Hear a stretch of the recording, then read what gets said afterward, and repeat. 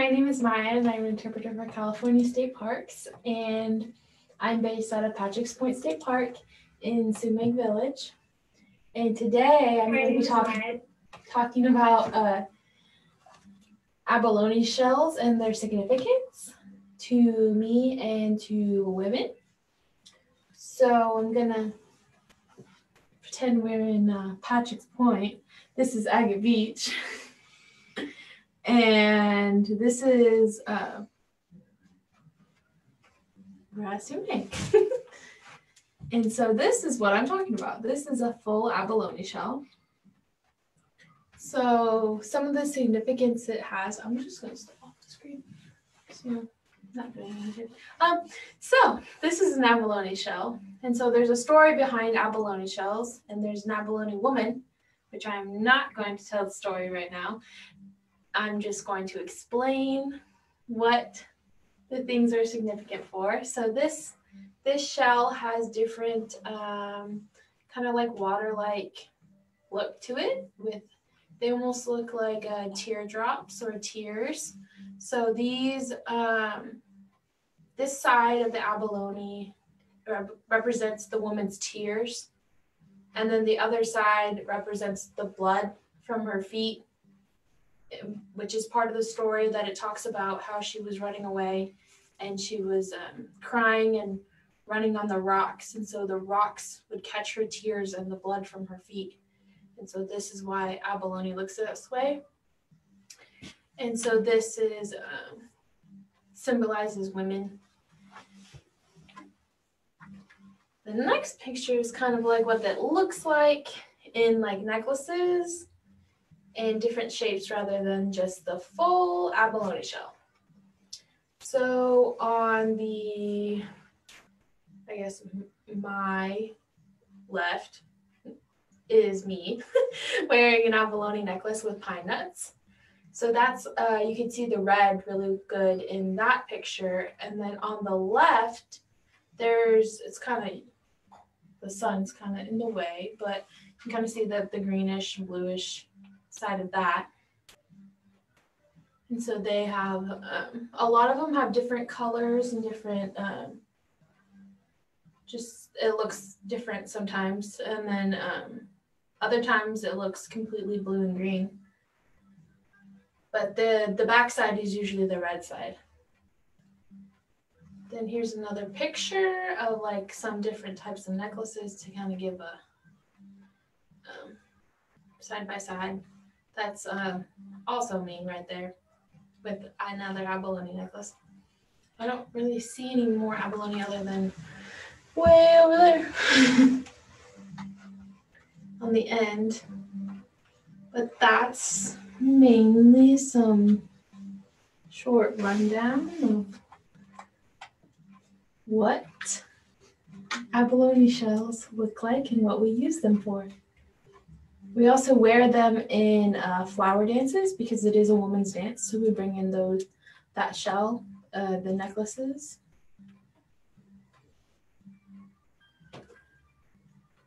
And if there's any questions, we can answer those. So we'll be looking for you guys' questions. If you do have any, go ahead and pop them down in the comments, and we'll be more than happy to talk about it. Maiya, I, of course, have some questions for you, as per usual. So we saw two different pictures of you wearing abalone necklaces. Are you able to share what those were for? That was for this one right here was my senior pictures. This is some of them. This was for a kind of like demonstration type of gathering. I don't know how to explain it. It was like a closed gathering for certain people, and we did a demonstration of like a flower dance round, which is around an hour or so. So that we just kind of did a demonstration. Cool. Now, we do have some questions now coming in from our audience. Lorena was wondering, do you make the jewelry yourself? So the main things that we do use, they're used to use, were the things that they could gather along the beach and along this area. And now we use, we do make our own regalia. We don't buy it anywhere. So we do individually string all these beads and things, and necklaces can get up to 50 strands or some crazy number of strands of necklace for the necklace. And the necklace we saw you wearing, did you make that yourself or was it made by? It was borrowed. Okay. I do have my own abalone necklace. It's I think it was the last picture, but it's a black abalone, and that's one of the abalones that are going extinct. But that's, I think, a 4 or 5 strand necklace. And we have another one here from Amanda. It says, how old is the abalone in the first photo? Do you know? This one? Yeah. I honestly have no clue. I don't know the life cycle, or this is just an example picture of what it looks like all intact. Awesome. And we have another question. It says, where or how do you get the abalone that you use in the necklaces? So there is a local shell store, kind of. It's see around us, and there's a man and a woman, and I think his mother, that sell shells and different beads and lots of shells. And that's where locally we get a lot of our shells, or from other places, or that's like the main place that my family gets those shells. And then we string them into certain things that we need. And do you know if those people gather locally, if they're gathering abalone locally, or if it's just something that they have? I believe it is locally. He does have a person that goes out and goes and gets it. And then he brings it back and he buys it. And I'm assuming tote loads, because people buy it all the time. We have another question from my mom. It says, is it passed down generations? Necklaces or Yes. regalia? I think it depends. Sometimes they go to museums and they sit in museums, and other times it is by family, or from or you make it yourself. For me, it's all the stuff that I wear for brush dances, which are a healing ceremony for a young child. I wear all my own regalia, and sometimes I borrow a few things, but for the most part, most people have their own things made exactly for them, or they borrow from another person. There's another question here. This is, I think, commenting further on how old the abalone shells. Someone was saying that age is measured in inches, potentially. So that could be a decent sized shell.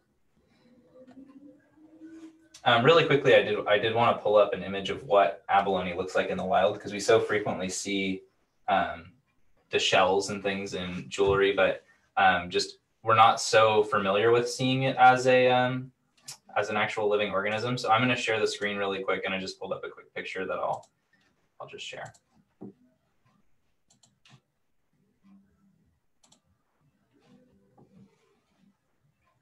So bam, abalone in the wild. And that's that backside that has the more red on it, right? Yes. I have some pictures of mollusks. Gotta love them.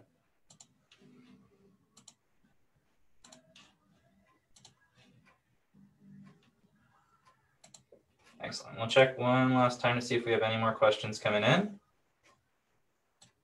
Does not look like we do.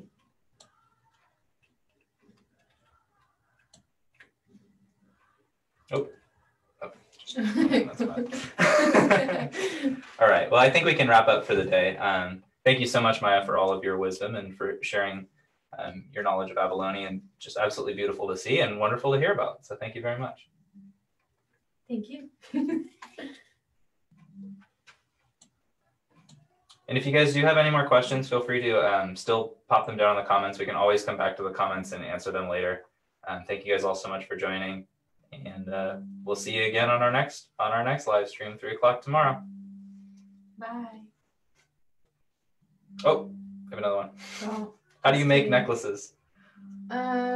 Sometimes we use sinew, and we string glass beads or abalone or dentalium, or there's tons of other shells that I can't think of the name of, but just string it on like a regular necklace. And can you explain for people who might not know what sinew is? It's a part of a deer's bones, like joints, kind of. It's embedded in all of their, in their kind of like by their bones and their joints. It's like stringy animal meat. Yeah. So. All right. Whoops. Did we lose our background image? That's okay. We're gonna wrap up. Thank you guys so much for your questions, and if you do have any more, we can always come back around and answer them. Thank you so much for checking into our live streams. We appreciate you guys. Oh, bye.